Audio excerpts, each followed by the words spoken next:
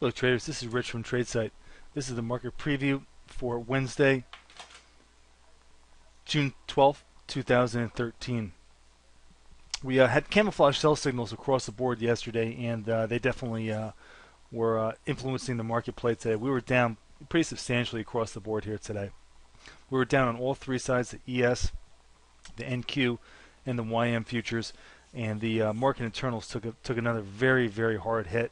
So the tape has definitely turned more negative today as we are retesting the high but are failing.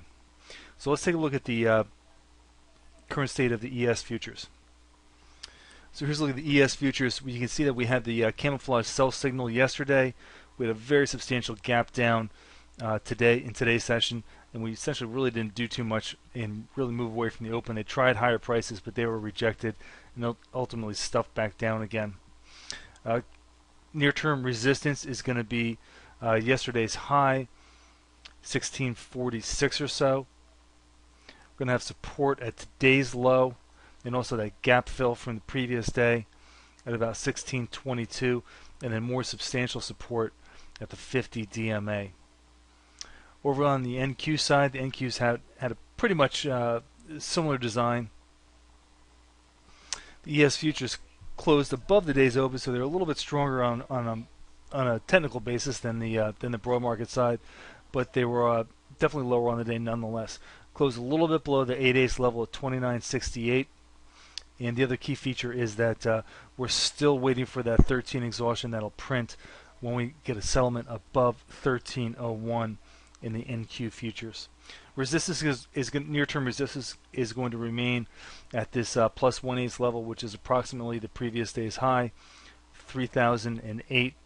Near-term support is going to be the low settlement on this move so far, 2937. Then we've got the 7 ace level, and then much more serious support at the 50 DMA that's rising at the moment. Without a doubt, the most important technical feature today was the intermarket action in the very, very weak posture that they had. The New York Stock Exchange cumulative advanced decline line took a big hit today. We're minus 2,300 issues, which is a very, very negative reading. What that did was roll the chart back down to the low of the move, and is really threatening to really pick up some speed to the downside here. So definitely keep an eye on the advanced decline lines, even intraday, which will really help us out. While they were trying to push the market up intraday today and get towards that gap fill, at Tradesight we were not looking for a gap fill, and to get long at that point we were really looking for the market to fail and roll back down, because at that time the intraday advanced decline line was still very, very negative. Here you can see the stocks versus the NDX took a really big hit. The stocks were very, very weak today and rolled back down after penetrating this key level, but not really being able to make good and really follow through above it.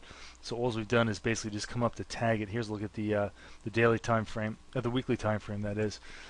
Tag it and start to roll back down. So this is not a breakout of this key ratio, and we're still struggling here.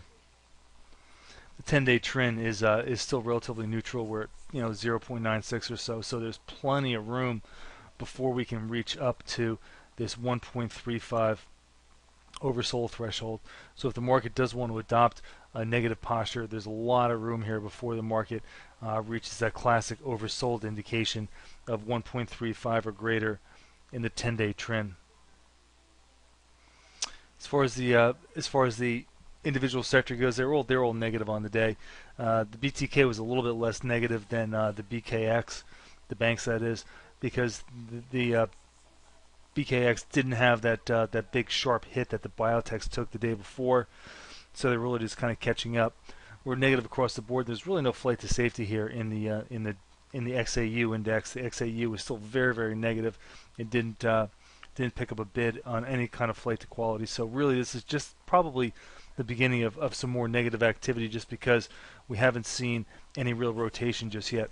For now, everybody's just pulling bids from most of the asset classes across the board. The only thing that was really attracting capital today was the bond complex, and especially the government securities. Here's a look at the SPX TLT ratio, and you can see that it took a very, very sharp hit. We've got a potential double top in place here at range high. We just really have to see if this most recent low gets taken out. If this most recent low gets taken out, that's going to be a very, very negative development, and we're really going to see the market taking an aggressive risk-off posture if that's happening. This is because the S&P is starting to release capital and is flowing into the more risk-averse asset classes like the government bonds. Now here are the individual sectors sorted on a best performance basis to worst performance. Mostly the defensive stocks were really the best, except for the airlines. But the airlines they just kind of do their own thing. So the pharmaceuticals were fairly strong. The utilities were fairly strong. The bottom of the list was the XAU, which continues to be a source of funds, frustratingly so, waiting for that reversal. The SOX was also very, very weak. Housing sector was weak, and the BKX was weak. So those are all. This is all kind of a really, really negative setup here as far as the overall flight to quality goes, and the rotation that you're looking for. What you really want to see at this point is you really want to see the transportations come on, and the energy stocks really start lifting the market and absorbing some of this negative selling. A couple things to keep in mind here: the computer hardware index is now 12 days up. That's the HWY and the Seeker. It's already 13 days up on the Comer. The BKX is 10 days up as far as the Seeker goes, and it's 12 days up in the Comer. The SOX is 13 days up in the Comer and 11 days up in the Seeker study. So there's a lot of the major, very, very important sectors that are very close to flashing some pretty important reversal warnings. And if that happens, then it's going to really start to weigh on the market as we start losing leadership from all the classic groups. Here's a look at the oil futures. The oil futures here, the QMs, the mini futures are just kind of nowhere here. We're below the 6/8 level and below the active static trend line, but we're still holding above that 4/8 level. That's very, very prevalent and important in the Murray Math box. So once we cross one of those two levels, we'll have a much more definitive look and a better handle on which direction oil wants to go.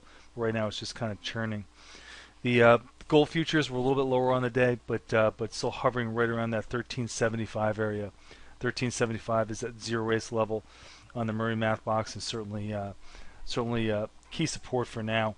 Hasn't really pivoted to make good on this double bottom yet, but that's still potentially in the cards, so don't rule that out.